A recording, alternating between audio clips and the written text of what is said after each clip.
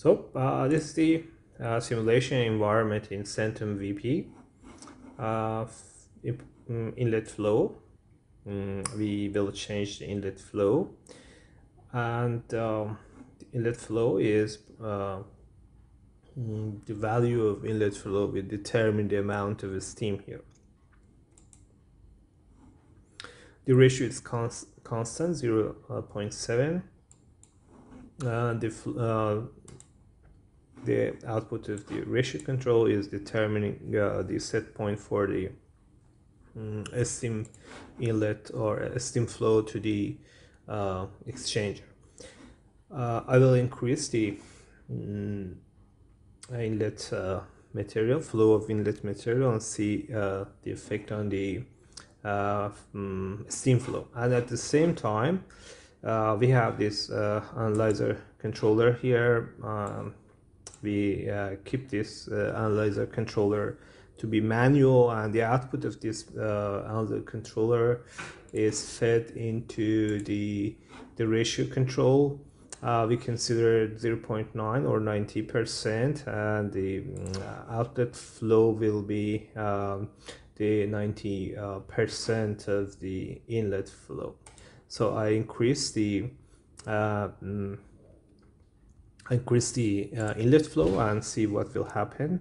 I increase it to 100, and we will see that what will happen. You can see that the set point for the set point is changing. The flow control set point is getting 90, and we are increasing the flow rate will be increased, and here our pressure of the tower is around 30. The set value should be 40. We can change that, and we can see the result here. The flow is increasing, and the level also is increasing. So I changed the flow rate to the previous value, and again you can see that the steam flow is decreasing, and the output flow is decreasing. At the same time, the level in the bottom of the color is also decreasing. We will start another test. The next test will be blocking the output of the product output. I want to change this product output to manual mode and totally close the output of the product output, and you can see that there is a square, red square here. When the product output is closing, the accumulator level will be increased dramatically, and after we reaching to 50, the flow is the reflux flow. You can see the reflux flow is increasing in order to maintain the accumulator level. So we have more than 50 here. The reflux is increasing, and possibly the level of the column will be increased. You can see that, yeah, it's a very dangerous situation. It's a very dangerous, because we don't have any product output. Steam is lined up to the system, and we just have a circulation. It's very dangerous.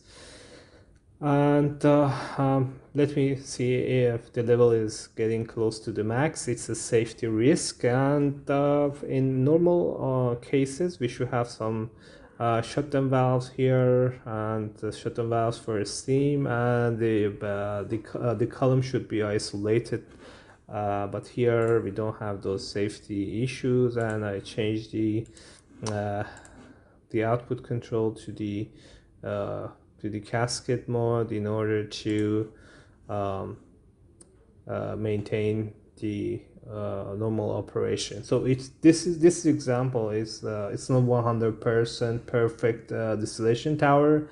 In a real application, we should have safety measures like the STVs here, STV here. We need STV in outlet, and some PCVs here. If pressure is increased, something should be done, or in PSV that is connected to the failure mechanism. So that's all for this section, and you can see that the process is getting to the normal condition. The level is decreasing, and the system is getting to the normal operation.